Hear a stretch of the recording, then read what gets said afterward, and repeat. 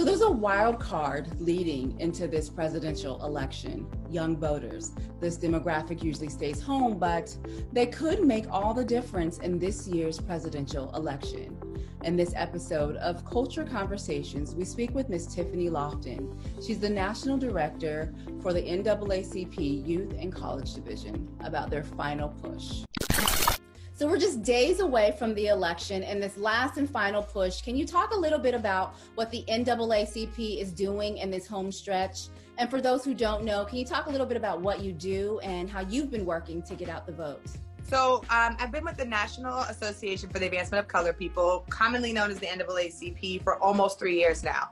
I serve as the National Director of Youth and College. What that looks like is I have 360 chapters across the country. Everybody that's Black in the NAACP under the age of 24 works with me on training, leadership development, and civic engagement. NAACP, you gotta fight if you wanna be free. We're working with young leaders across the country so that they are on campus mobilizing voters, setting them voter education guides, making sure that they're registered, that they're checking their voter registration status, that they know where to go to make sure that they can cast their vote, or if they're turning it in by mail, that they know where to drop it off at. And we're also dealing with our students who are at school during this national pandemic, making sure that folks stay safe and encouraging the young vote to turn out. Show me what democracy looks like. This is what democracy looks like. And speaking of young people, I want to ask you about something you recently said, and I'm paraphrasing though. Our young folks they're more woke. They're having more important conversations than we were when we were younger, which is true. But talk to me about why you think that is. The young people that I work with now who are younger than the voting age, they're 15, 14, they're in middle school, they're leading their NAACP chapters. Those young people have just as much proximity to the police violence, to racial injustice, to the economic downturn, to the health disparities, and the over 220,000 people in the country who have been killed by coronavirus. They know these statistics, they know these facts, this is their everyday lived experience. So the reason why I think they're more woke is because their proximity to the information is faster. Their proximity to the information forces them to have an analysis about the world and how it's operating, and to imagine a world that they want to live in where they don't have to live under violence or fear.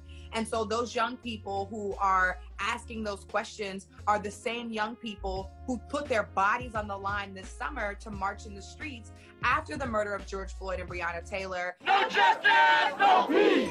And Rashard Brooks and Tony McDade, and the list goes on. And so my job as an organizer, as a national civil rights organizer, is to make sure that when people get woke, when they feel charged and they go out into the streets, that's not where they stop their activism and protest, that they join an organization on the local or statewide level to then foster their leadership to move some of these agenda items. And it's not just through November 3rd, it continues thereafter to continue to do the organizing.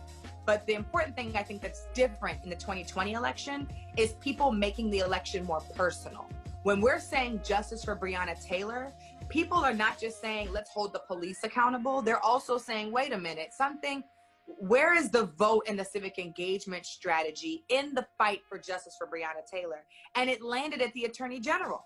People were asking the question, well, what does the Attorney General do? What's his name? How did he get elected? When is his next election so we can vote him out? The conversation continues. And so that is our angle, to make this issue personal, so that when people recognize you protest in the street, that is just one way to show up in your activism. The vote is necessary. It's not sufficient, but it is necessary to do just as much. President Obama appointed you as an advisor on Black educational matters in 2013, and he encouraged you to run for office. So talk to me about the importance of Black politicians on all levels of government. This is a great question. I was 21 or 22 when I had my meeting in the Oval Office with President Barack Obama. And, being a young girl from Gardena who went to Birmingham High School, I went to Madison Middle School, I went to Valerio Elementary. I never ever thought in my wildest dreams that would even be a space that a young Black woman like me had the opportunity to interact with the first Black president of the nation. And that was not only significant because he was the first Black president, but it was also my first election when I was 18 years old to vote was for President Barack Obama. And so the whole civic circle turned around with that opportunity. We don't often see ourselves in politics. And a lot of times politics and policy are intimidating. I work with a lot of young people across the country, and I remember being that young person that was like, wait a minute, you want me to meet with my elected official? What am I supposed to, I don't know what to say. Like, I don't know how to advocate for myself. What is their job? And I don't remind myself enough that they work for us.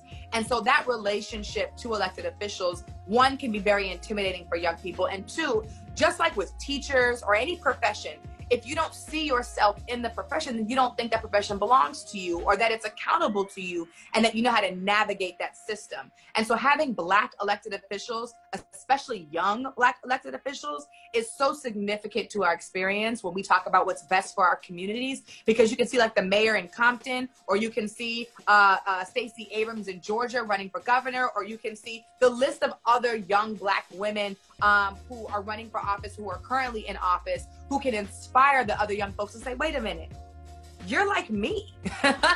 And now we can have a relationship to advocate for that agenda. It's the same thing with the first Black president. And now, for the first time ever, the vice presidential candidate, who is a Black woman, who's also an AKA, who also went to a HBCU. When we open and break down those doors, it just makes the proximity and advocacy so much easier for young people to get engaged in civic engagement and to be full participating Americans. Now, are you finding that a lot of young people, though, are willing to consider a commitment to civil service right now? Absolutely. Yes, absolutely. Absolutely. You know, I tell my students that sometimes our issues choose us and sometimes we choose our issues. I think 2020 chose us. And so what I'm finding now is not only are young people upset, not only are they disappointed, not only are they discouraged from watching who they thought they could trust make the wrong decisions for their future, but I'm finding now that they're not only, this Generation Z is very different. They are not going to wait till November 3rd to demand change. They don't want to just follow the processes or the ask that people have them to protest peacefully, right? They're not the ones who are going to say, well, we're going to sit by it and hope that you make the right decision on behalf of our communities. These young folks are like, yeah. I'm going to vote. And also, we're going to show up in the streets. We're going to donate. We're going to change our avatar. We're going to have conversations to bring awareness. We're going to fact check everything. We're going to build strong organizations. We're going to lead. We're going to go on TV. We're going to talk to the media. We're going to write papers. Their list of things that they are excited and moved to do. And what I have learned being a 31-year-old millennial is my job is to give them the training and the resources that they need so that they can be the best versions of leaders that they want to be.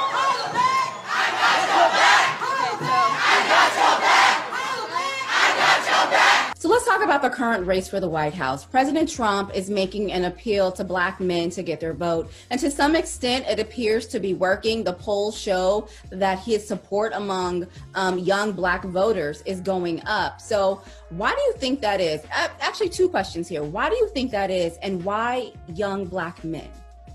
I'll answer the second question first. Why do I think he's reaching out to young Black men? I think it's very intentional to divide the base of people that we have right now, to turn out for a certain white supremacist agenda that started a long time ago, but has been magnified in the last 4 years. There is a battle right now for power. And they know that Black people turn out to the polls. They know that we understand how important our vote is. They know that we understand how important Black women are to the electorate. And they also know how important young people are. Generation Z and millennials make up 37% of the electorate right now. We are outnumbering the baby boomers. So if you are smart and you were running for president, of course you're going to try to talk to young Black people. And of course you're going to try to talk to young Black men. That strategy is not lost upon either party, I think. Now, their approach to doing it is problematic, but their desire to do it is smart. Now, what that means is this. We understand what it means when Black men are targeted on all levels, whether it be politically or whether it be by police. And so what we have been doing at the NAACP is working with Black men organizers across the country to not only have safe and bold conversations about the elections and what Black men need, but we've also been working with Black men so that they can actually volunteer to be poll workers across the country. We're partnering with this organization called Black Men Build, which is led by a bunch of really incredible folks, including Philip Agnew. We've partnered with a gentleman named Bruce Franks, who was a former state representative in Missouri, who, I love Bruce Franks. He's also Oscar nominated for his movie Superman. He's gonna love that I shouted him out because he's amazing.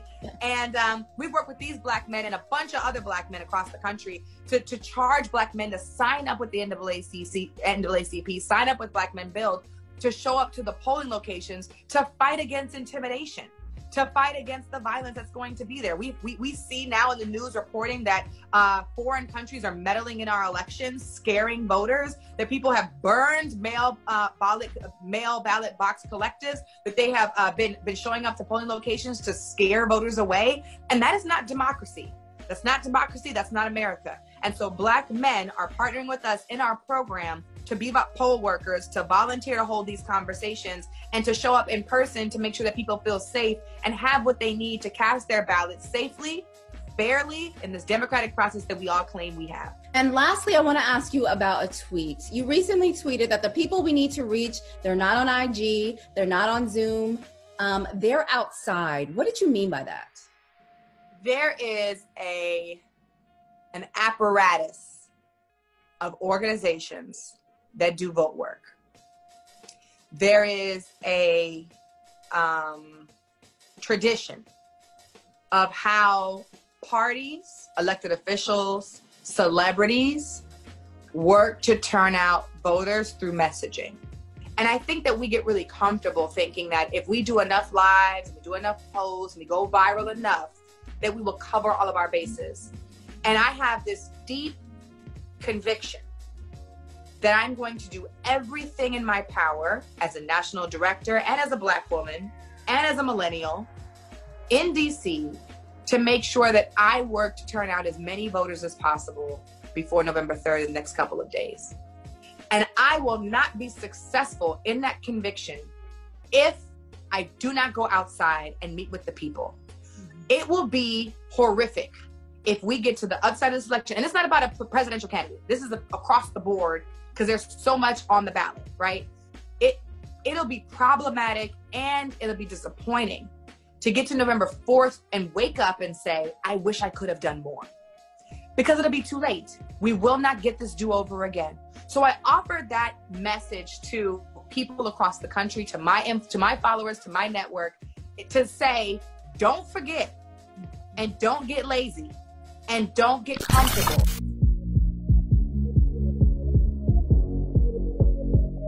The upcoming election is one that is vital to our democracy, critical to ensuring fairness and equality for all.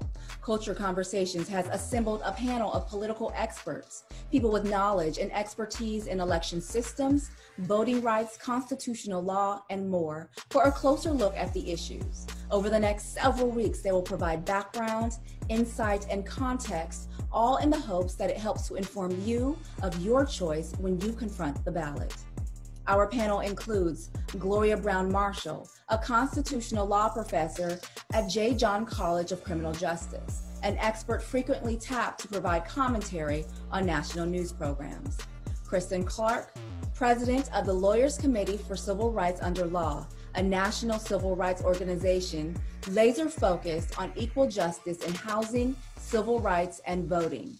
Bilal Saku is a board member of Common Cause, the nonpartisan grassroots organization dedicated to American democracy.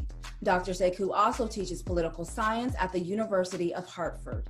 And Vanessa Tyson is a political science professor at Scripps College. Dr. Tyson's work primarily focuses on Black Americans and the political system and women and public policy. The president is constantly talking about voter fraud, but how big of an issue is it really?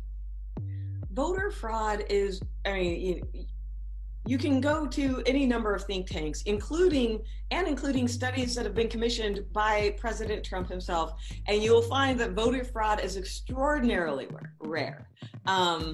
Something like 30 cases out of 23.5 million votes cast. Voter fraud basically occurs not just less than 1% of the time, it's less than 1/1000th of a percent of the time. There's a greater chance that you will be struck by lightning than see voter fraud happen in our country. It is exceedingly rare, but it's kind of the go-to justification used by people who want to push and tout voter suppression tactics.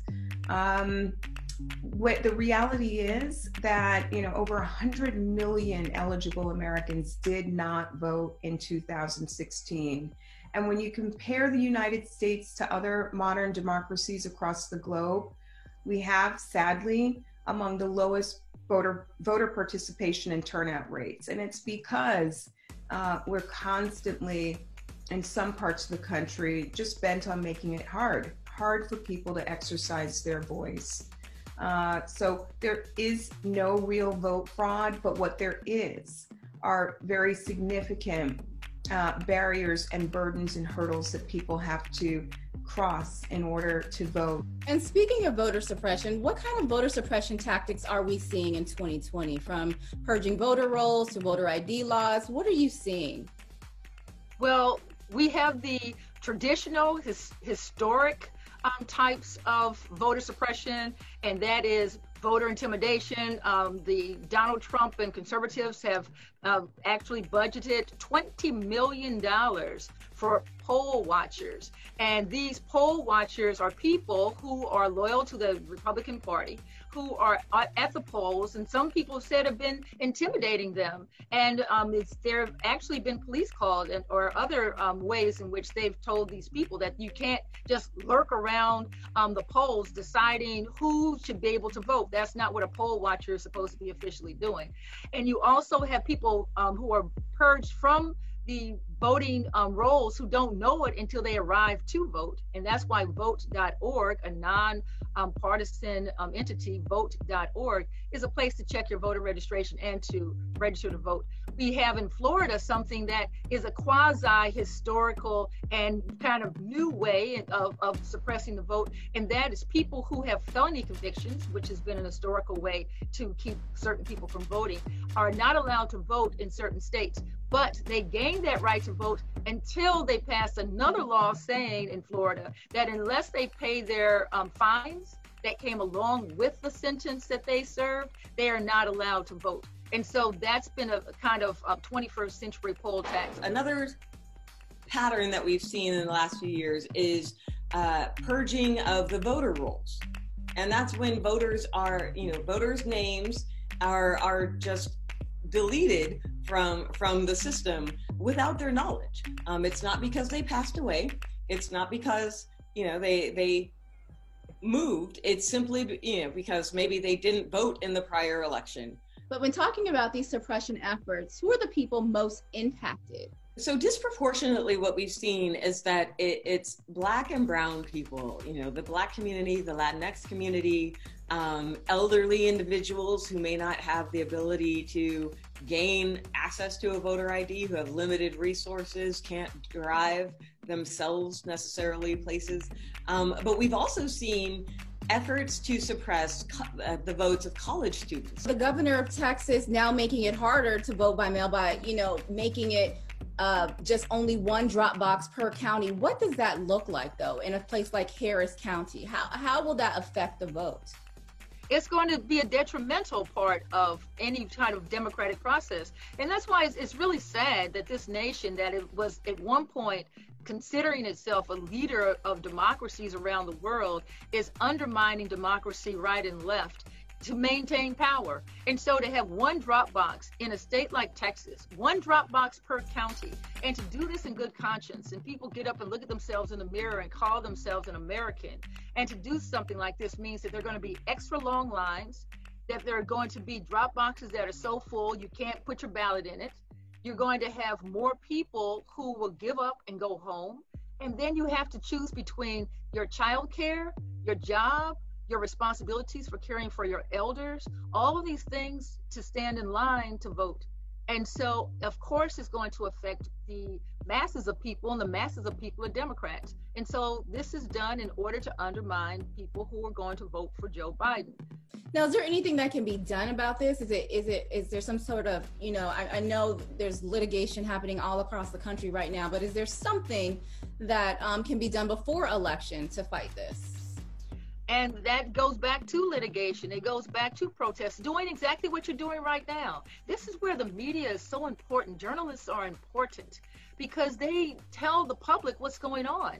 People outside of Texas may not know what's going on, but for a journalist reporting on it. So thank you for that, and bravo. But I would also say the litigation is important because a lot of litigation waits until after the election, but you don't really undo elections.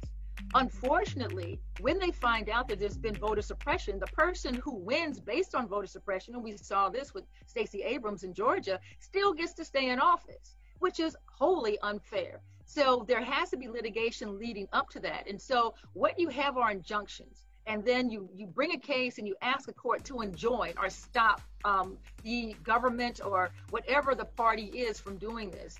So there are ways in which the law can be used, and also there can be legislation passed that will stop this from happening. And it's hard to pass legislation quickly, but sometimes it can be passed quickly to stop people from doing things that are a means to suppress the vote. Your organization also runs an election protection hotline. For those who are not familiar, can you talk a little bit about that? What does it do? Who can call? How does it work?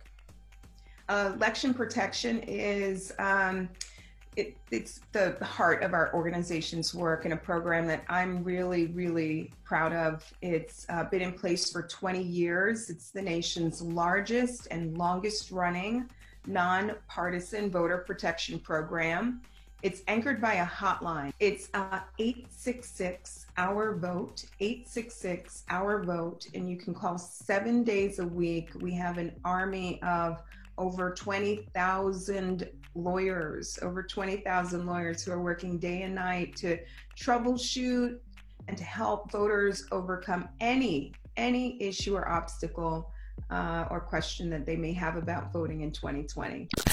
And that will do it for us. Thank you for watching. Please like, comment, share, and keep the conversation going. Let us know how we're doing. Shoot us an email. We're at cultureconversations@voxtv.com.